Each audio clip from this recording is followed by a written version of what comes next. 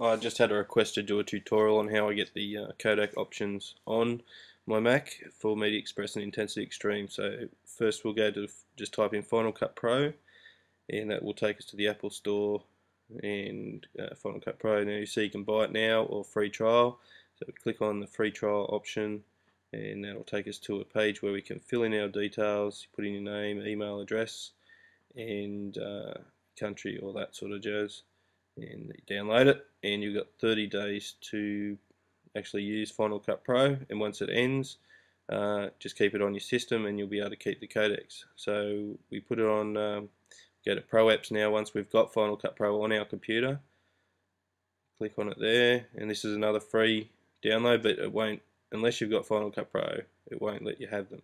So we've got that now, and we just go off and hit download, and it'll give you all the ProRes codecs that you need to use for capturing with Intensity Extreme.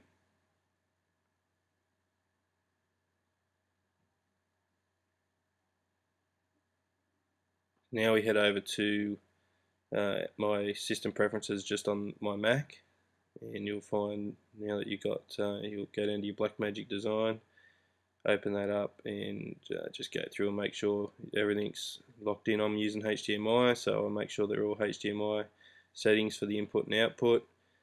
Japan, because I'm in the Asia Pacific region, so click that one and make sure this is on 720p 5994. It comes out at 60 frames per second because that's what the Xbox, even though it may be only 30 frames the game, the actual output is 60 frames, so it must come out at that to work with the Blackmagic Express. So we go into Blackmagic now, and there we go, log and capture, and now I can see what's actually coming through from my Xbox there, coming through live, and we go to Media Express preferences, and make sure that that's the same setting as we had on the other 720p 5994. Now, capture file format, this is where we'll see all the new codecs that we've just gained from that Pro Apps download. When we first get Media Express, all we get is the uncompressed 8-bit, which is no good. It's just two massive files, it slows it up. My computer couldn't handle it. So 42 Lite is the one that works on mine. That was even high quality ProRes was a bit choppy. So Lite's the one that works for my small MacBook, 13-inch, and just set up where you want each capture to save to. Leave everything else. I didn't tinker with them.